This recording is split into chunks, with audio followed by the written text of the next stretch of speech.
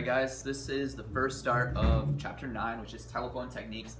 Now this lecture, or this chapter is split up into 2 lectures because there is a lot of information that goes around with telephone techniques, and this one is really important. So the first chapter, we're really going to get into telephone use in the medical office. Okay, that's what we're going to focus on through this lecture here. So we're going to be able to define, spell, and pronounce all the terms listed in the vocab.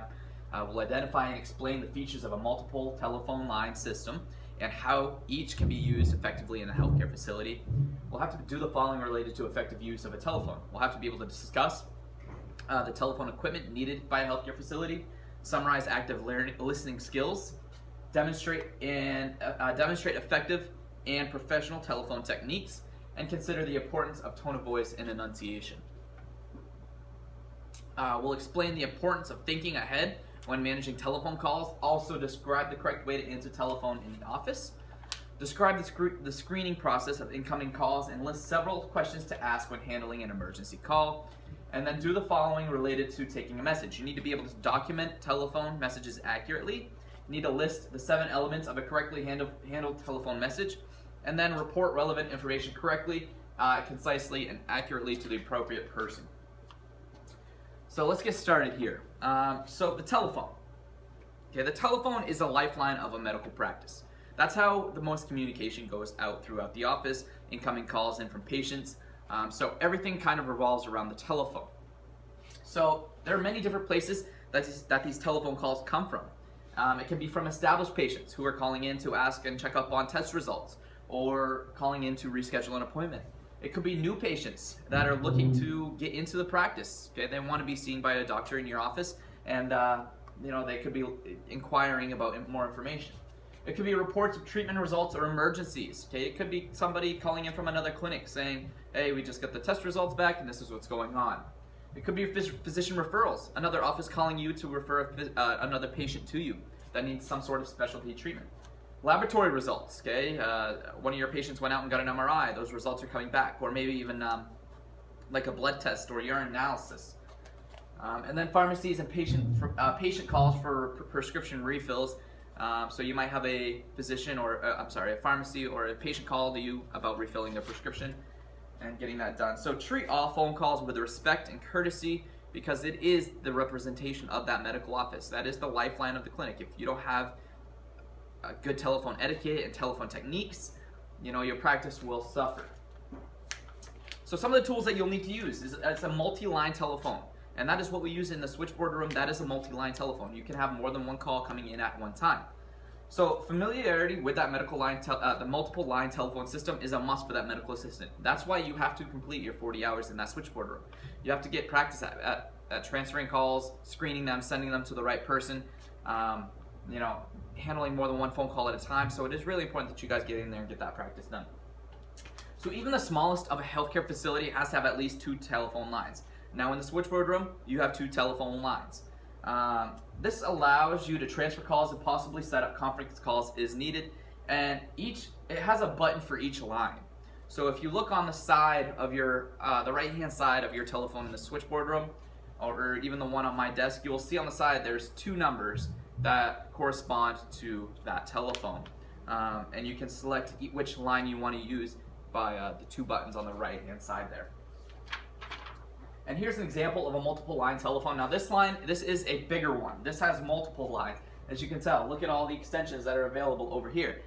So this is a multiple line telephone, and this allows numerous calls to come into the office at once.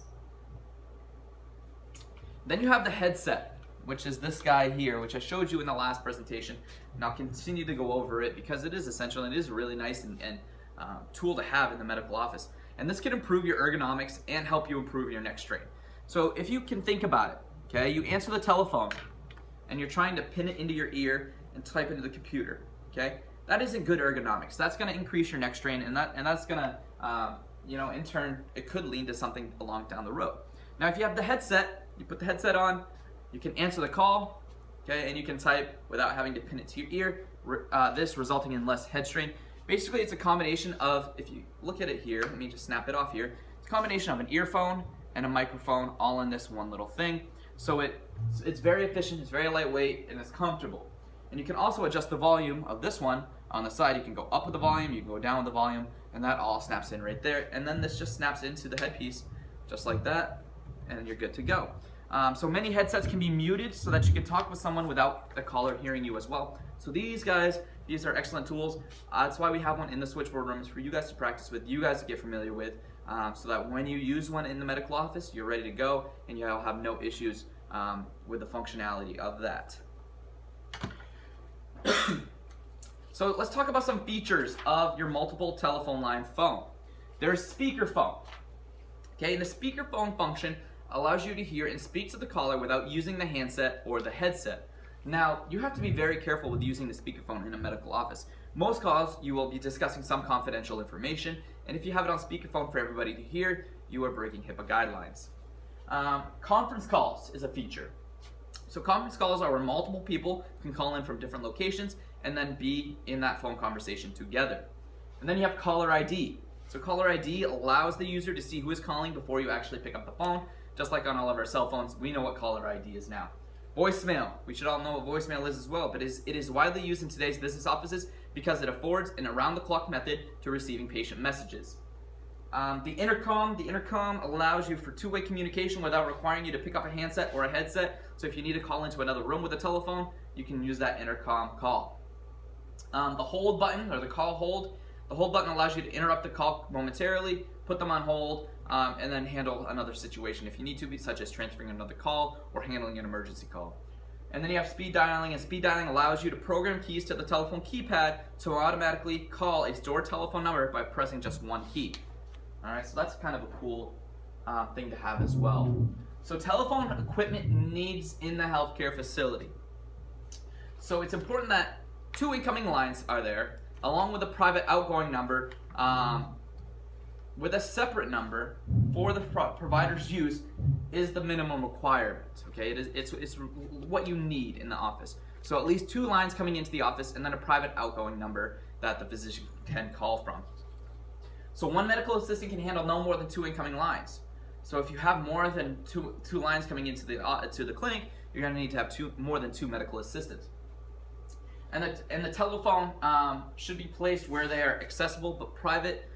So a telephone should be available in like the laboratory areas and the clinical areas, and then you should have multiple phones in the reception and business office areas. That way you're handling all your needs there. So you would think, since we're talking about telephone techniques and the thing that we do on telephone the most is talk. However, so you would think that's where we would start, but however, we need to start with active listening. Now we talked about this back in previous chapters, but this is really important. And this table or this figure is on page 130 in your textbook. But active listening involves listening to what the speaker is saying to you, interpreting what that message was, and then restating that message to make sure that you received it correctly. Alright? So you really need to practice focusing on the call at hand. Really try to understand what that patient is trying to get across to you, and then relay that message to them just to clarify them. So active listening, it requires you to be present in the moment. Your focus needs to be solely on that conversation. Don't interrupt the other speaker, and don't start forming your response before the person has finished speaking. Okay, that will help create some bias in there. Confirm what the speaker has said and ask if your interpretation is correct, and then always be respectful and professional. If you can do all these things, guys, you will be successful in this field. So developing a pleasing telephone voice. Alright? So you are representing the healthcare practice whenever you answer that phone. So it's really important that you guys have a pleasing telephone personality. Okay? So things that you can do. You need to use proper enunciation. Now enunciation is a way you pronounce words. You need to hit every syllable. Diction, pitch, and clarity. Okay? Use pleasant inflection with a friendly and warm tone. Use courtesy and be tactful with your speech. And then avoid medical jargon and use correct grammar. Now, medical jargon is something that is a medical term that a person who without medical experience would not understand. For example, like osteoarthritis. Okay, we've all heard of that.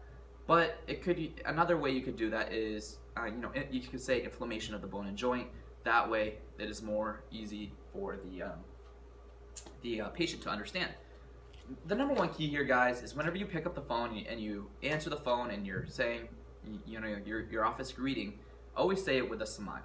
Okay, if you're saying it with a smile, you know, that comes across in your voice and the way that you handle yourself. So always answer the phone with a smile. You should never answer the telephone while you're eating, drinking, or chewing gum, okay? Because that, you know, you don't want to hear them smacking, or they don't want to hear you smacking in their ear. When you answer that phone call, give your attention, your full attention, and give the caller your full attention and present a professional, friendly image of that office. You are that image. That is their connection to the office, so you need to make a good one. And then avoid speaking in monotone. You know, add that pitch and that diction, okay? Get it so that it's kind of like a roller coaster ride. You know, you're not just sitting there and talking like this on the phone, because that's not really interesting for them to hear. So you really want to, you know, kind of spice it up and add that, avoid that monotone. Now, if you look on page 132, there is a procedure 9-1 there, and that's to help you demonstrate professional telephone techniques. Now, if you are unsure and you want to work on that before you get into the switchboard room, really look at 9-1 and practice with yourself, or ask another classmate in here to help you out. So thinking ahead. So before you call, it's important that you have all the necessary information that you need to make that call. You know, have a pen and pad ready to take notes for anything that they tell you in return. And then write down a list of questions or goals for that conversation. That's a good way to go into it. So if you're calling a patient for a follow-up appointment, what are you trying to do?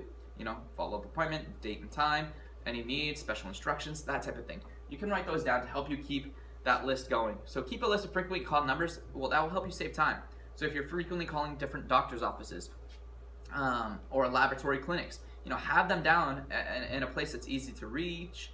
That way you can just get there, look at that number, and make that phone call.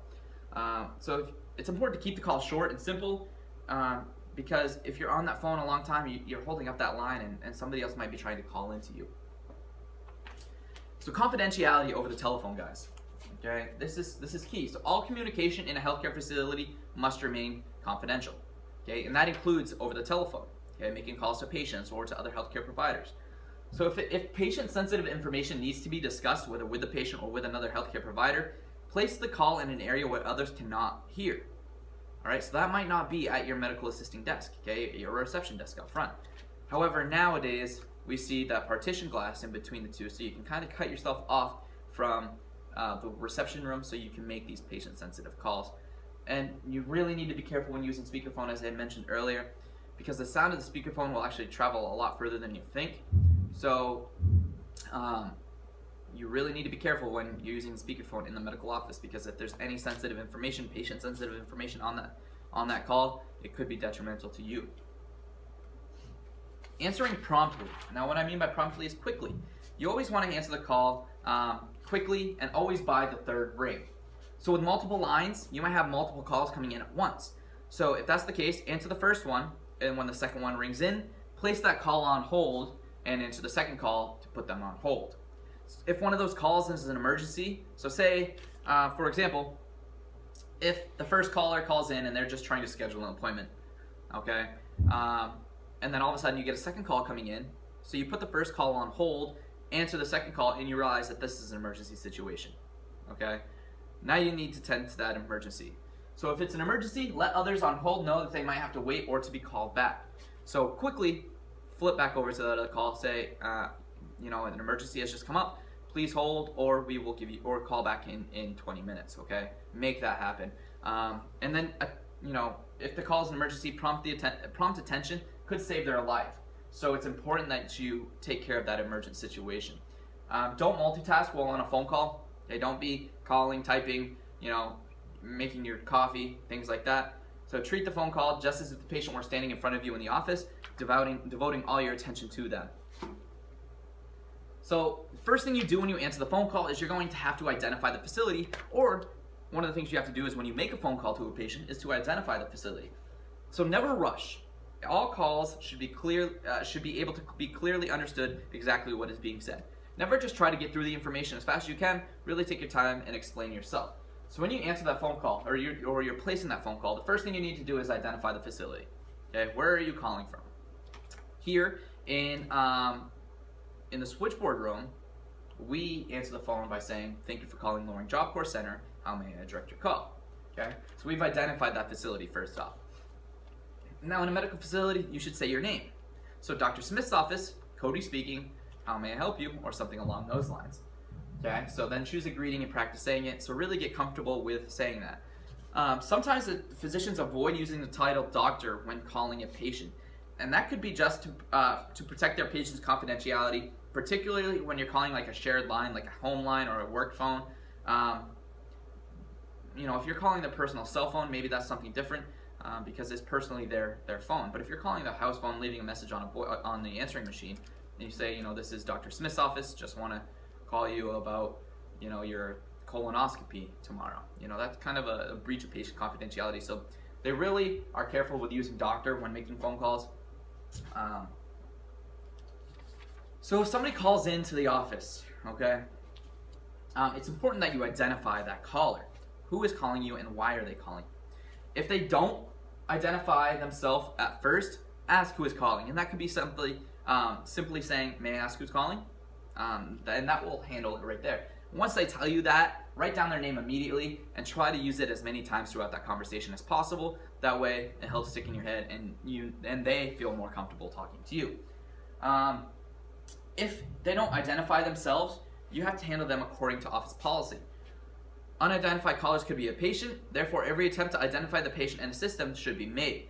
Such callers may also be salespeople, okay, who are fully aware that if their identity is revealed, they will never get the opportunity to speak to the physician. So it's really important that you follow office policy on how to handle those callers who don't want to identify themselves.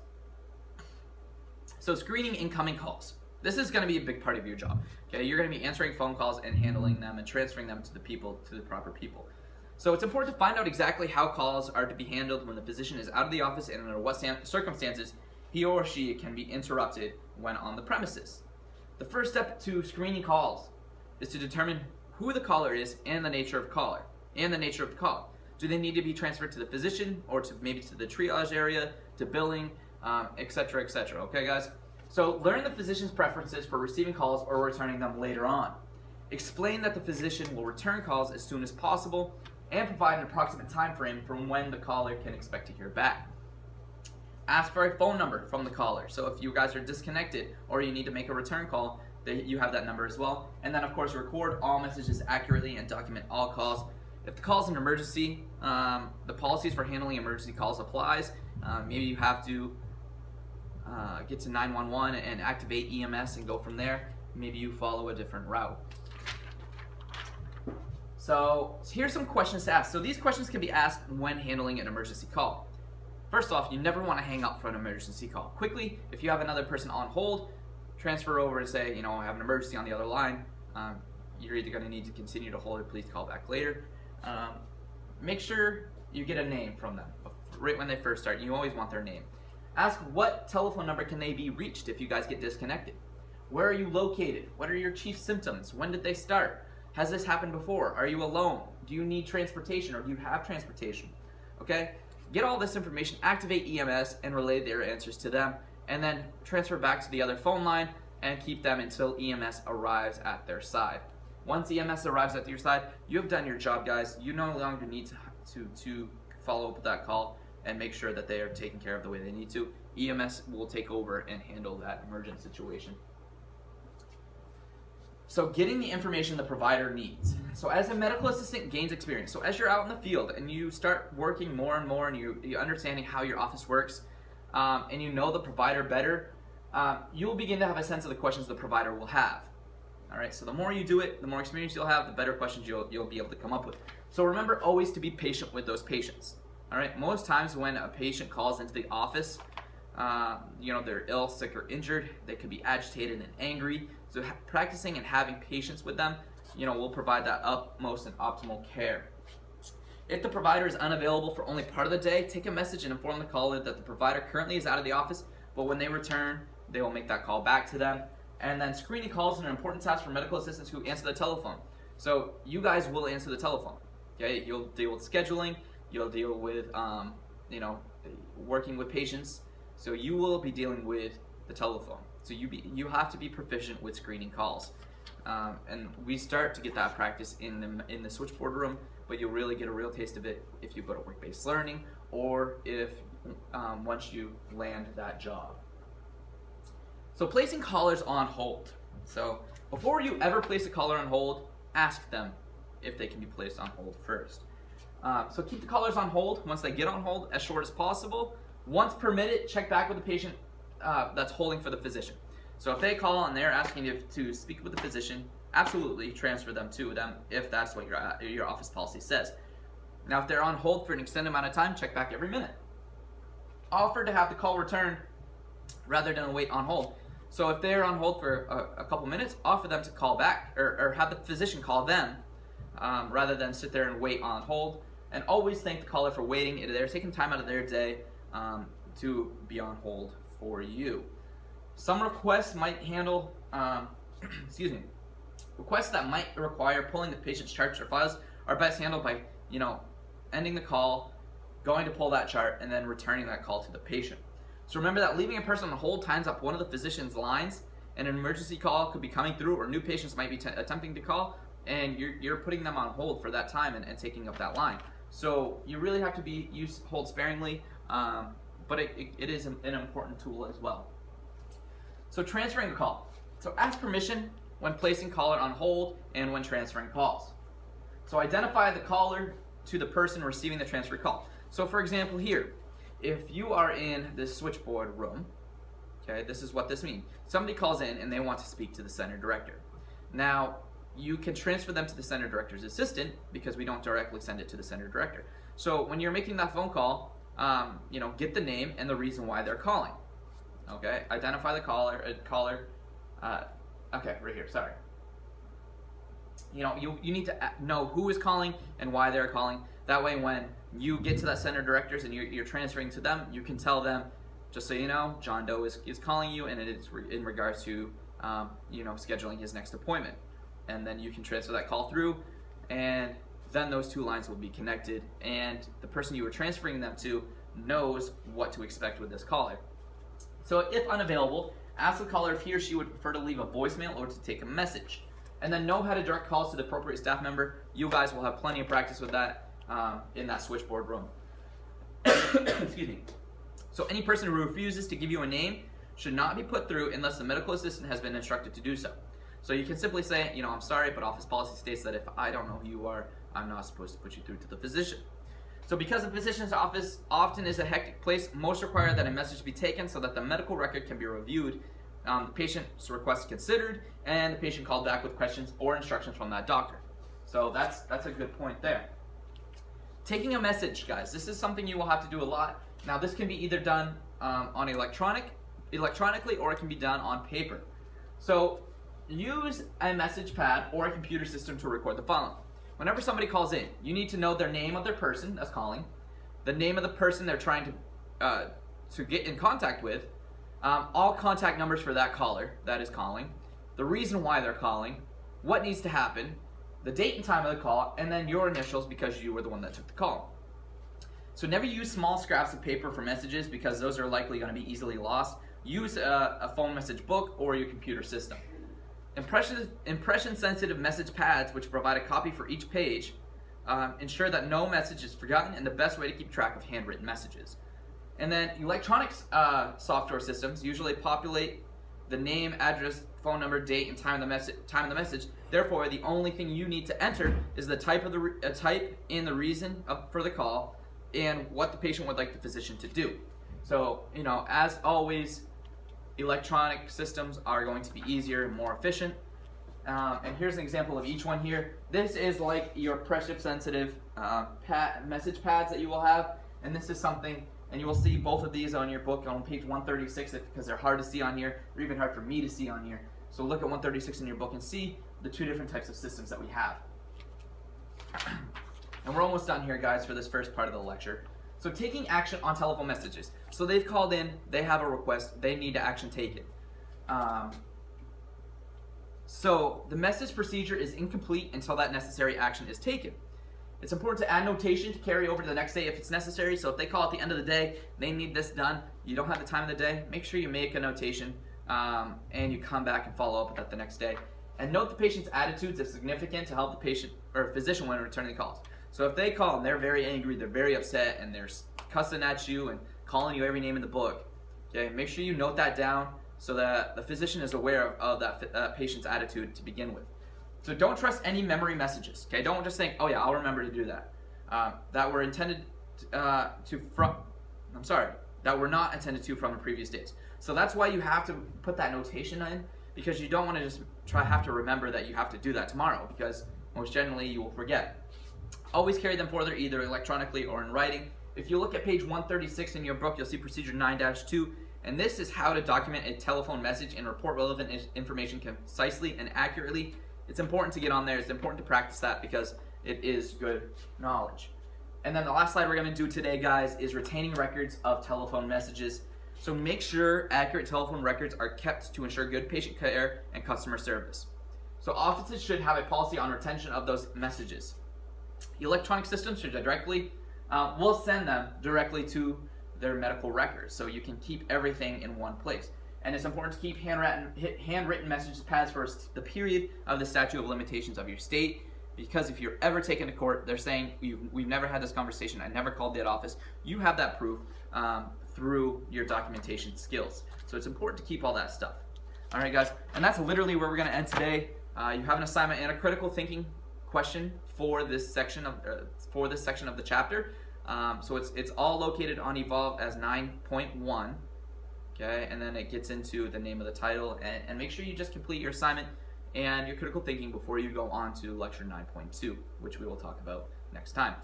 Keep it up, have fun.